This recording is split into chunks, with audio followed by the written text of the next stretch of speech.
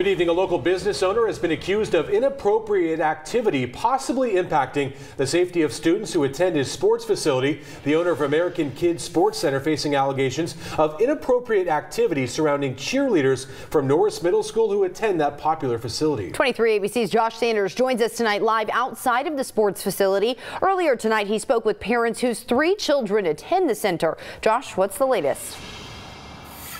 Yeah, Tib and Jess, a statement from the Kern County Superintendent's Office says that they were made aware of alleged, quote, inappropriate activity from the center's owner. As of now, it's unclear what that activity was, but it's not something they could ignore.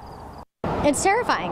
It's absolutely terrifying. Rebecca Banta's 3 children attend the American Kids Sports Center in Northwest Bakersfield. Her 2 daughters take gymnastics, her son hip-hop. Banta concerned after finding out Wednesday about alleged inappropriate activity stemming from May of this year by the center's owner, Mike Williams. In a statement from Kern County Superintendent Chief of Staff Stephen Sanders, in May, the Norris School District received anonymous information of inappropriate activity on the part of the owner, and that the AKSC facility is used by the Norris Middle School cheer program. Williams and his wife are listed on the business license for the center. Williams, known for his time as a Kern High School District board member. If there was an accusation against a coach of something to that high of an extent, that is something that every parent should be notified. The district did not provide details surrounding the inappropriate activity and contacted local law enforcement. But both Bakersfield Police and Kern County Sheriff say there are no current investigations into the allegations. And Rosedale Union School District also saying there are no current complaints against Williams. District officials say they visited AKS centers and confirmed Williams was no longer involved in day-to-day operations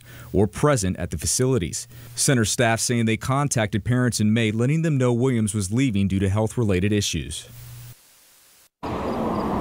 Now, we reached out to AKSC staff about getting a copy of what was sent to parents. As of now, we haven't heard back. I just want to make sure to let viewers know again that this is alleged accusations, that they was investigated, that as of now we're told from the superintendent's office as well as staff, Mike Williams is not involved in day-to-day operations here at the centers. If you want to take a look at that full statement, you can head to our website at turner23.com. This continues to be a developing story, so we will follow it on our social media platforms. For now, in Northwest Bakersfield, Josh Sanders, 23 ABC, connecting you.